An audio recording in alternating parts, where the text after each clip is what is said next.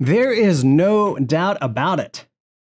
RAM, with all of the numbers and all of the latencies and all of the complications, why can one piece of RAM cost $500 and the other one cost $150 when there's only two numbers that are different? It's confusing, it's complicated. But in this video today, I'm going to talk a little bit about RAM because you see, Ryzen CPUs love fast RAM. And in order to get the most out of your system, you need to get the most out of your RAM as well. I am TheGrayingTech, a gaming insider, and if you'd like to learn how to improve your gaming performance, start now by clicking that subscribe button. Okay, so jumping straight into it, if you are simply here for a recommendation, these are the two modules that I recommend you take a serious look at and try to figure out if you're able to procure them. This right here is the GSkill Neo. Now this is a 3.6 gigahertz with a 16 CAS latency piece of RAM. Works very well with the 3000 and the 5000 X57s and B55 motherboards that are out there. The other, if you think you have a great CPU, you could try to go for the 4000 series, also for GSkill. This happens to be the Royal version right here. Both of these memories work with the 3000 and 5000 series CPUs, but this one is that much more faster and potentially that much more better than what is out there. If you want some further recommendations, I'm going to talk about it in this video, but there's also this site right here, which can help you identify the exact BDI module that might improve your overall performance. All right, so those are the recommendations. If that was helpful for you, consider giving this video a thumbs up. For those who are sticking around, the first place that we are going to go is actually the manufacturer of your motherboard, and you're going to want to find the qualified vendor list. That is QVL. And this can significantly improve your ability to find RAM that has been certified to work with your hardware, with your motherboard and the processor that you're trying to use. Additionally, one of the things I really like about GSkill's website is they show the QVL for the module itself. You can see right here under ASUS, the X570 motherboard with the 5000 CPU. And right here is the motherboard that I use. So that is a quick way that you can reference RAM that has been tested and somewhat certified to work with your motherboard and with your chip.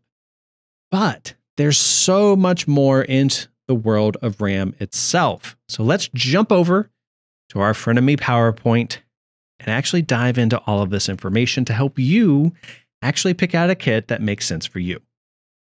So first up, we have this thing called Infinity Fabric. And Infinity Fabric are those little chiplets on the CPU that you stuck down into that slot. They all have to talk to each other. And that Infinity Fabric likes to be half the speed that you see of your RAM. It's a 2-to-1 ratio. So what do I mean by that? Well, let's take a 4000 RAM kit, which I happen to have here that will be going into Red Star here shortly. Now here you can see the frequency and the clock speed, same thing, is 4000. You see that in two separate places. If you divide 4000 by 2, you get 2000. That means your Infinity Fabric on your CPU would ideally run at 2000 megahertz. Now, not all CPUs are going to be able to do that. So that's why you have to make sure that you have a good CPU kind of really before you try to even throw this level of RAM at it. The second thing that you need to consider, the 4000 is the time, but there's a delay. And that's this second number that you see in the item name. And that's the first number that you see in this list of weird dash numbers for some reason. And that is called the CAS latency. So this is going to be a very important number because it helps determine how long a lot of the other timings are going to wait on your RAM kit. And in fact, there's a relationship between the speed, 4000, and this CAS latency 16 number. So all of this is defined. There is a standard that exists out there that basically says, if you have this speed The CAS latency should be this, so that what they call the first word latency is 10 nanoseconds. And that spec is defined for several pieces of RAM, but most of the RAM you're looking at is actually XMP based or a derivative thereof. In other words, it's overclocked. It performs better than spec. So if you start looking here at a 3600, that should have a CAS latency of 18, giving you 10 nanoseconds. For this 4000 module, you have right here, 4000, CAS latency should be 20 and 10 nanoseconds. So this relationship is one of the first things that you will need to figure out when you are trying to select your RAM. And here's how you can determine if the RAM kit you're looking at is good, spec'd, or bad. If the first word latency is less than 10, that is a very good piece of RAM. If the first word latency is equal to 10, it's at spec. If it is higher than 10, that actually means you have poor RAM. It's going to perform worse than spec. And here is the formula itself to actually do the number there. But you can also do something kind of quick and easy to at least get to the 10. What is half of 36? 18. CAS latency should be 18. What's half of 38? 19. CAS latency should be at least 19. Half of 32? 16. CAS latency should be 16. So that's at least how you can find the 10. And then if this number is smaller than 16, good RAM. If this number is larger than 16, not so good RAM. So there's a quick and easy way to basically make sure that you're getting good RAM versus maybe not so good RAM. So the ideal spec for RAM today, as identified by Gamers Nexus and several other tests in a price to performance ratio, is 3600 for the speed, 16 CAS latency, a 1:1:1 subtiming ratio. This is those numbers with the dashes. And then you're targeting Samsung B-Die. And that previous website that I showed will help you identify all of the memory kits that are out there that have this specific kind of RAM. There is something that makes this RAM special. It is very good for overclocking. It can take a lot of extra volts. That's why it is so coveted by people who are going to overclock their RAM. But at the same time, it ensures that you're getting good quality, even if you're not interested in doing the overclocking itself. So it's actually worth it to kind of pay for this extra assurance of getting really good quality stuff. And ultimately, the recommendations that I made earlier lead exactly from these. So let's break down these numbers so that you know exactly what you are getting and so that you can compare this RAM kit with a different RAM kit that's out there, because maybe you need to save a few bucks. And hey, I get it. Completely understand. Got to penny pinch where you can so that you can splurge on a nice graphics card. At least, that's what I would do. So the first number that we really care about outside of capacity, right? The capacity here is always going to be subjective. I like 32 gigabytes. I do a lot of stuff on my machine. I have a lot of things running at the same time. So I like 32.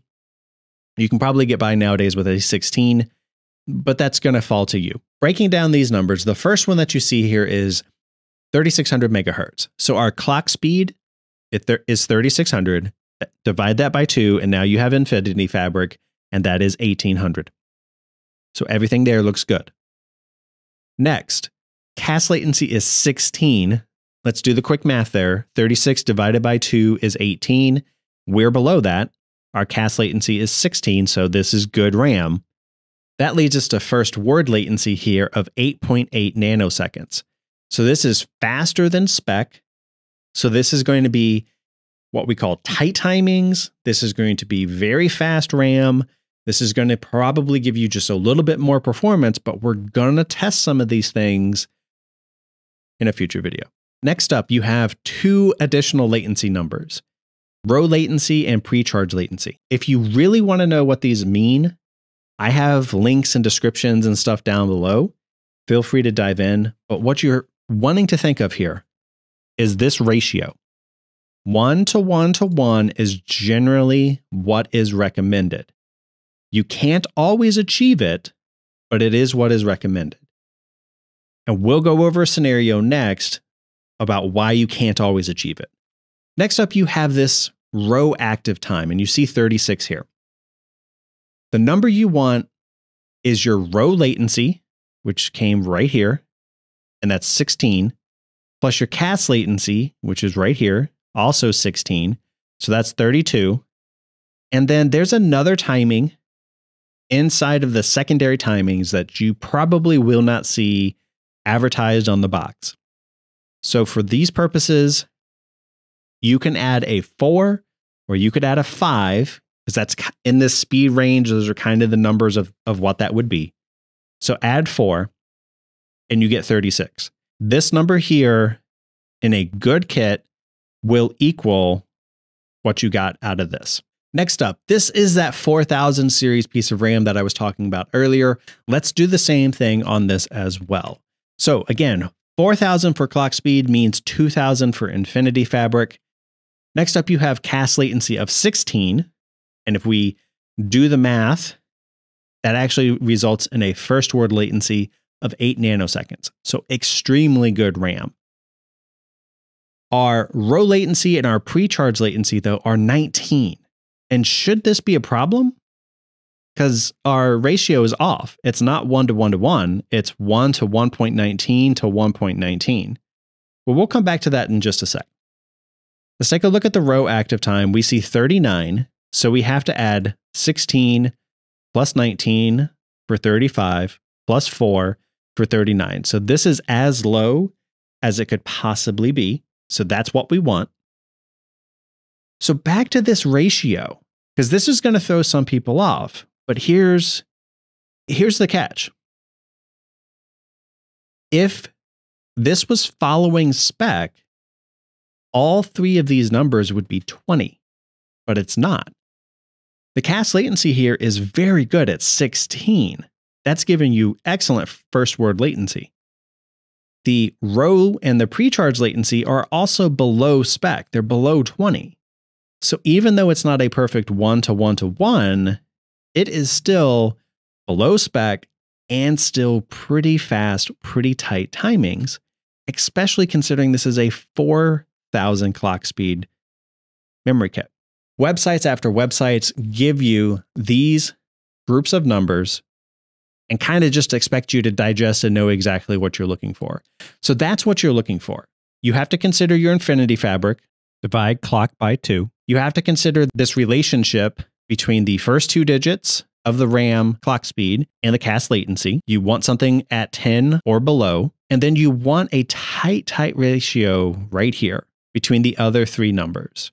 But in order to even take advantage of this, you have to remember to go to your BIOS and enable it, because by default, it's just going to go with spec. And in the next video right here, I'm going to go over exactly how to adjust your ASUS and your MSI motherboard to enable DOCP and AXMP to get you the speed that you just paid for.